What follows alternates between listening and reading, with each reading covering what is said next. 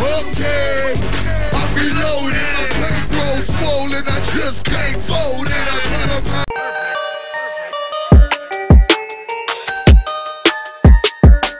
What up guys, it's your boy Ali, and welcome to Hip Hop Forever. Now before we get started, make sure to add me on IG. I haven't been promoting that at all, but you know what they say, it's better late than never.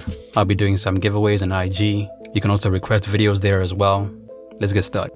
Now, as we all know, Young Buck's career isn't what it used to be. When Young Buck joined Cash Money back in the day, everybody had high expectations for him and his career. Young Buck was so good at what he did that even Lil Wayne became envious of his rapping ability. And Young Buck used to freestyle a lot.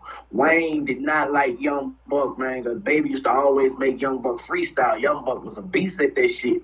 And I believe that's why Wayne started freestyling, to be honest, because Wayne a competitive nigga, you know what I'm saying? Clearly, Young Buck was meant to do this rap thing. Now, when Young Buck got to G-Unit, his career took off like never before. Now, I can't remember the first Young Buck song I've ever heard. Like most people, my introduction to him was through 50 Cent and G-Unit. But the first time I heard him rap, I remember thinking that he may not be the most lyrical rapper in the world, but his verses pack a lot of energy and his songs always make you hype. When Straight Out of Cashville dropped, it was an instant smash. I believe the project did about 400K in the first week, and it's safe to say that this is the album that turned Young Buck into a star. Like most artists, Young Buck hasn't been able to maintain the same level of success he had when he dropped his first album. In fact, if you look at his career, one can easily tell that people are not checking for Young Buck the way they used to. With that being said, I'm going to discuss the 3 major problems that Young Buck has from my perspective.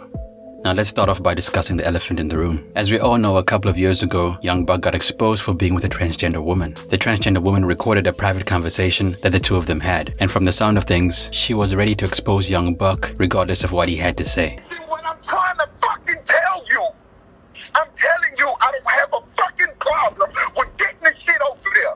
Take this shit down and the fucking money don't be there. Not that I'm trying to get you to pay me off or nothing like that, because that's not what I want. I would have just loved to deal with you and, you know, kept it real with you. But at the end of the day, what I'm saying is this: I don't have a problem with remaining as you from a friendship and keeping it 100 from you on that end. Now, when this phone conversation got leaked, I remember thinking to myself, like, why is nobody on Young Buck's team making sure that he doesn't have a phone? Young Buck has a habit of spilling his heart out on the phone, only for that conversation to get leaked by the person he was talking to. It needs to stop. You know that old saying, fool me once, shame on you. Fool me twice, shame on me. Well, clearly Young Buck isn't one to learn from his mistakes. Yeah, man. Don't worry about that shit. You see me? Before I was telling shots.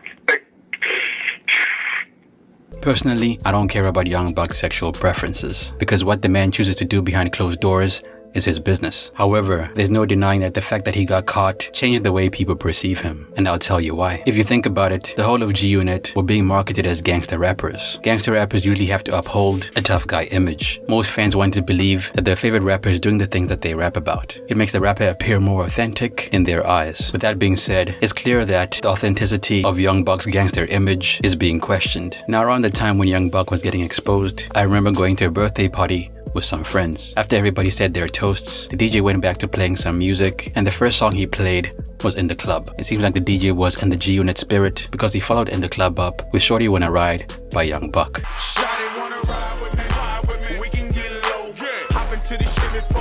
Now, when that song came on, the conversation immediately shifted to Young Buck's alleged situation with a transgender woman. Now, I've been in several situations where when Young Buck's name comes up, people immediately think about the fact that he was once linked to a transgender woman. In my opinion, this is the biggest problem with Young Buck right now. Every time Young Buck's name gets mentioned, people don't think about all the great music that he has made over the years. They don't think about all his accolades. They simply focus on all the drama surrounding him and his alleged transgender mistress. To put it simply, Young Buck's career has been turned into one big transgender joke. Now, as I mentioned earlier, I have nothing against transgender people. I don't subscribe to the notion of hating someone because they are different, because who am I to judge a person for living their truth? That's God's job, not mine. With that being said, the solution to Young Buck's problem is he probably needs to confess. Instead of constantly denying the allegations, he should just own what he did. I think one of the reasons why Young Buck gets roasted so much is because he constantly insults the intelligence of the public. At this point, we've all heard the tape, we've all seen the interviews, we know what's up. Check this out real quick. Let me go on and address this real fast real quick. Ain't shit gay about me. I ain't got a problem with no gay people. and say all this old hoe ass shit that you want to say on the gram. Say it to my face. We can do it on the live too, you bitch ass nigga. Let me give you a quick personal story. When I was a kid, people would call me Prince Ali all the time. And I hated it. I hated it so much that it drove me to anger and frustration every time I heard it. So I decided to try something different. I thought to myself, what if I actually try to learn to like this name? And that's what I did. And that's when I noticed something a little bit odd. The moment I owned the name and started calling myself Prince Ali was the moment people stopped calling me Prince Ali. I bring this up to say, when Young Buck owns up to what he did, people will start to care about this situation a whole lot less. Because when that happens, he will have nothing to hide. Now let's move on from Young Buck's personal life and let's talk about his business acumen. Now from the outside looking in, it seems like Young Buck did everything he was supposed to do as far as his career goes. He got signed at a young age and he eventually became a platinum selling artist. Most people can only dream about achieving the same level of success as Young Buck. When Young Buck was in G Unit, he was living his best life. He was at the peak of his career and he owned it. But unfortunately for him, nothing good